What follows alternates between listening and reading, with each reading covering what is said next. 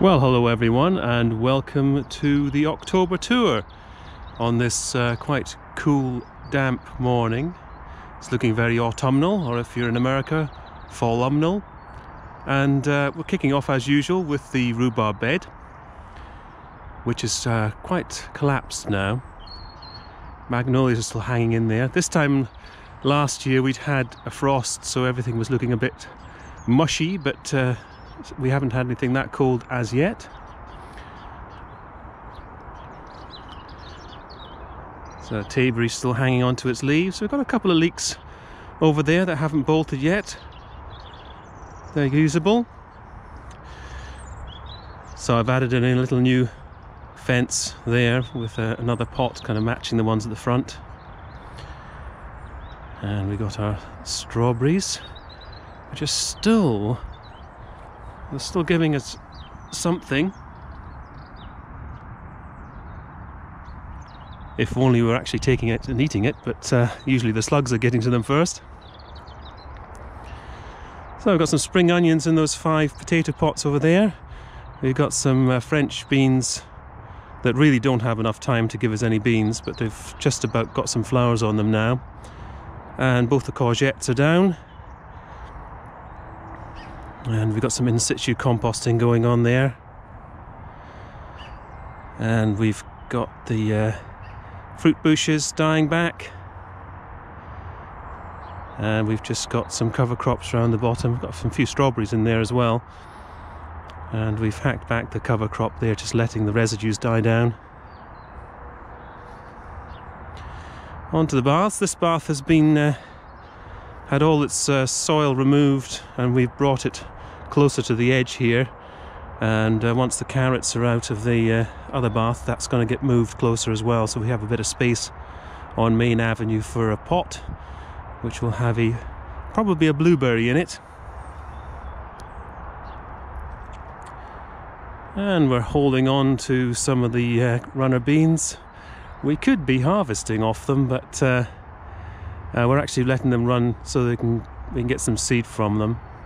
And we've got some spinach and mustard there. Our Autumn King carrots. Some chard. Cover crops. And a couple of lingering leeks. Some beetroot there. Various sort of got turnips, and kohlrabi's just come to the end of. We've used pretty much the ones we're going to use. I think we've got some of the dark ones left. Cabbage is doing well.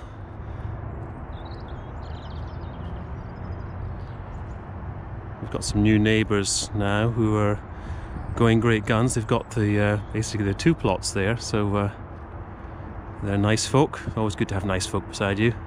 We're quite lucky on this site in that respect. So we've got cover crops. Might have garlic in there as well. I never know what Mrs. Soil and Toil is up to sometimes when I'm dealing with the grass and various things like that. So the tail end of the lettuce, more cover crops. Our peach peregrine doing its thing. Doing way too much of a thing, really.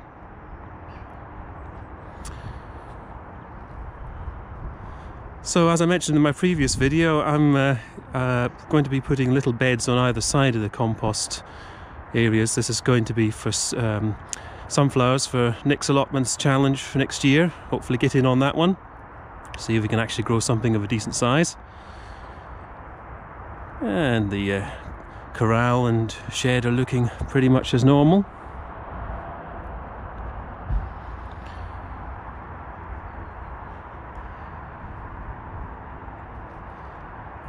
Poor little globe artichoke flower just gave up the ghost. Can't say I'm surprised, really.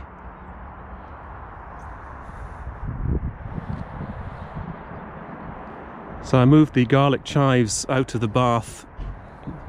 Not the bath at home, but the one here. And that is its new location. Just in front of Waldo, our thornless blackberry.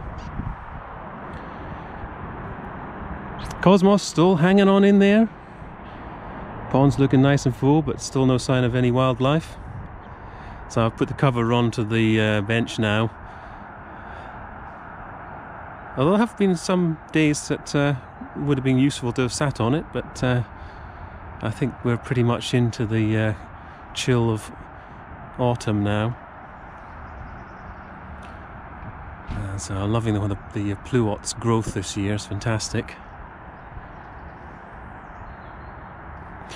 So I've narrowed up this path already, as the area on the right where the wallflowers are. This little strip here is going to be a sort of 2x8 bed for some super columnar minaret plums. And we're going to have a row of strawberries and then get some raspberries in at the back. Some of that might have happened by the next video.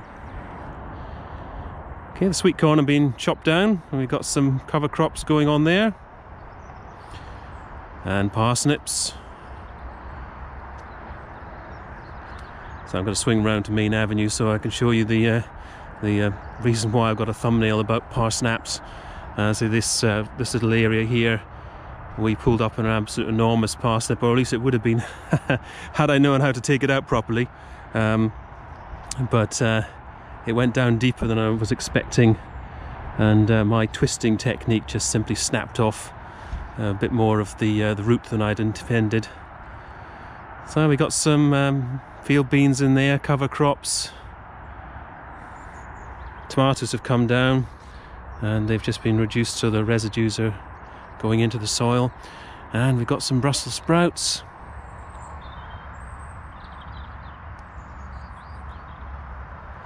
Not as big as Monty Don's on his last episode of Gardener's World of the Year last Friday. But we're hoping we'll get something out of them. He said they only had a couple more weeks and he'd be harvesting them. So I was thinking Christmas, so maybe about halfway between the two will be good. So the peppers are up and they've been harvested and the plants have been chopped down. You can see what's left of one of them there. Again, just allowing it to be residues on the soil, just protecting the soil. We've got some spinach, which we're harvesting. Got some mustard around the front there with the chives. And some dahlias. Still looking reasonable.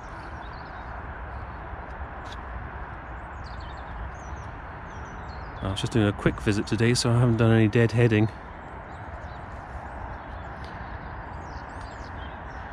So I put some finials on top of these posts here. Just doing a few sort of little neatening up type jobs. And we're probably going to be doing a little bit of rearranging with the dahlias next year.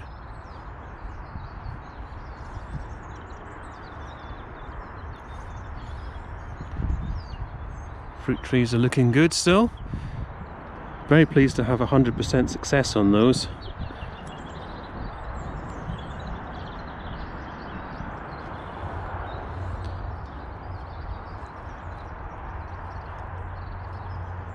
So I'm probably going to put another fruit tree in where that stump is.